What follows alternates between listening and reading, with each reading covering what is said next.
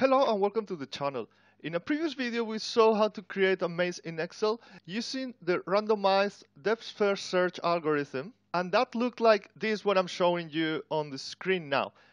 So that's probably the most popular algorithm used to create a maze with a computer, but on the other hand it has some limitations. So it's quite slow, as you can see. Although you can make this faster, setting up some functions in VBA, but still there is also a limitation with the size of the maze that you can create. If you haven't seen this video, I'm gonna leave the link up here. But in this video, we're gonna learn how to use another algorithm, and that's the randomized Kruskal's algorithm. It's another algorithm used to create a maze, and it has certain advantages. It's, for example, much faster, and it allows creating much larger maze structures. As you can see, that's how it looks like, and it's faster than the previous one, and the size of the maze is larger.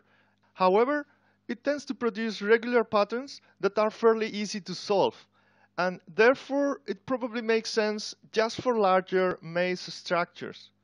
While the randomized depth first search, the previous one I showed you, it works better for a smaller maze, for example. The process to implement the randomized Kruskal's algorithm to create a maze in Excel is the following. So we have to start from a grid of cells with all the walls around each cell, and each identified with a unique set or a unique number. Then the algorithm randomly removes walls when they separate two cells from different sets. When the border is removed, the two cells are regrouped and assigned to the same set. The process repeats and continues until eventually all the cells in the grid belong to the same set. So let's see how to do that. So let's use the range from B2 to, for example, M12, and I'm gonna make that something like this. And then let's go to the Visual Basic Editor, insert a module. The first macro will be a start maze, for example. And with that range, so let's set the maze range as range from B2 to M12, we set, right? And with maze range, we're gonna add walls around each cell. So with dot borders line style equals XL continuous, then we're gonna have a thicker border, and the color we can make it black. We could change the background color or any other properties, but I'm gonna leave it like this for now so that we can visualize what happens in the process. Now the second thing we want to do, and let me maybe comment that, this is format the maze, and you can also actually format the dimensions here or whatever you want. And now we're gonna assign a set to each cell in the maze. And to do that, we will use a for each loop for each cell in maze RNG. We're gonna have here a variable n incrementing by 1, and the value of the cell is gonna equal n. So we go to the next cell. So let's play that and see how it works. As you see, we've got a grid or a range with borders around each cell, and then we have the numbers. Let me make the numbers smaller. We can have these numbers. I'm gonna leave the numbers here just to follow the process, but we could have these numbers in a separate sheet. We could hide them. We could change the font color as well. We could put them in an array as well, but I'm gonna leave them here so you see what's happening, how the process works. And now we can call, let's say, cave maze, and I'm gonna put cave maze in another module. So here, cave maze, and this is actually the macro with the implementation of the algorithm So remember, we're gonna use the randomized Kruskal's algorithm to create a maze, and here's how we are gonna implement it. So first we need to get a random cell, right? To get a random cell, we use randomize, and then we get a random row. It's gonna be the integer of R&D times, in this case, it's gonna be 11 rows starting in row 2. But if you change the dimensions, if you change the size of the maze, you gotta change that. And the same for C. And in the case of C, we have 1 through 12 columns. So it's gonna be 12 starting in column 2. And then we need to get the wall. So there are 4 walls around the cell. So this is going to be an integer of R&D times 4 plus 1, right? So it's going to give a number between 1 and 4. And let me add here, 1 is going to be XL edge left, the left border. 2 is going to be XL edge right. 3 top, and 4 is XL edge bottom. Now the first thing we want to check is if there's a wall between the two cells. So if cells R, C dot borders wall line style is different than XL line style none, so if there's a wall there, then we need to check what's the set of the cells separated by that wall. So, and we need to do that for each possibility. So for if the wall is 1, so that's the left border, and C is greater than 2 because we don't want to remove the left border of column B. And cells R, C dot value, so the value in the selected cell, this is the randomly selected cell R, C, is different than the set in R, C minus 1, the cell to the left. Then we're gonna do two things. We will remove the wall or remove the border. To do that, we do cells R, C dot borders, and here we need to target the XL edge left border and set the line style to XL line style none.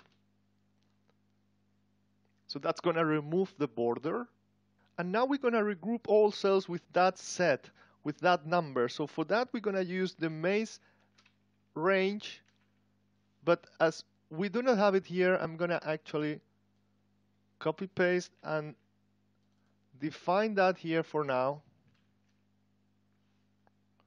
And we're going to use the replace method of the range. Cells R, C minus 1 value, it's going to be replaced with cells R, C dot value, the whole number. And that's going to regroup the cells after removing the wall, so that all the cells connected will have the same set. Else if the wall is 2 and now C is less than 12 plus 1, 13, and again, that's only for this size. If you change the size, you're going to change, you will need to change those values. You have to, so we should rather put that in a variable that gets the number of columns in the maze. And cells R, C dot value is different than cells R, C plus 1 now dot value. Then again, we're going to remove that wall. So let me copy paste this here. And we're going to just target now XL edge right. and here it's going to be C plus 1. So again, this is going to replace all the cells with that set with the new set. And we have to do the same for the other two walls, so I'm just going to copy paste that. And here, and that's going to be wall 3. In this case, R must be greater than 2 for this maze here. Again, yeah, if you change the position, you have to change those the number here. And now it's going to be R minus 1. We're going to target the top border or the top edge of the border, and we're going to replace whatever value we have there, that set, with the new one. Now the same for wall. Now here R needs to be below 12, which is 12 is the last row in this maze. And again, you need to change that if you change the size. And here we're gonna have R plus 1, so the cell below, and we're gonna target the bottom edge and replace the value there to have the same set. So that's we end the if statement here, and we end the other if statement here. And let me save that, and we're gonna add a button to run and see how that works. So we're gonna run only cave maze now. So let's say cave maze here, and if we click it, we see, let me make this bigger so that you see what's going on here. We see this wall has been removed. So initially, the cell I4 was selected with the set 32, and the top edge of the border or the top wall was randomly selected. It was removed because they had a different set, and now they both have the same set. They belong to the same set. No, so if we keep clicking, you see we keep removing walls. Now this wall has been removed, and both cells belong to the same set, and this will continue. This has to continue until all the cells belong to the same set. So that's the basis of the implementation of the algorithm. So to do that, we're going to add all of this into a loop.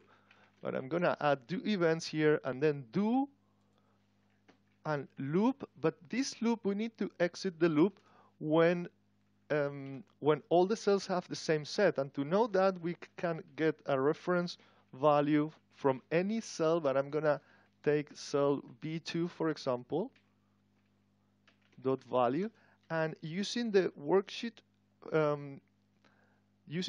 function object. So if worksheet function and the count if function for our maze range, comma, the reference number equals the maze range cells count, which is the total number of cells in the maze, then we can exit the do loop.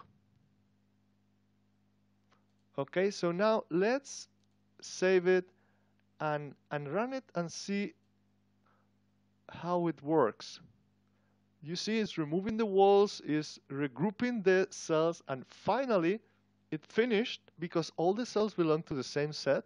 And now if we remove the numbers and the grid lines, we can see the maze is here. It's a rather simple maze, but as I explained earlier, this algorithm is used to make larger maze structures. If you want to make such a small maze as the one here, you would rather use the other algorithm, the randomized depth first search, the one we saw in the previous video. But that's how we implement the randomized Kruskal algorithm to create a maze in Excel using VBA macros. Thanks for watching.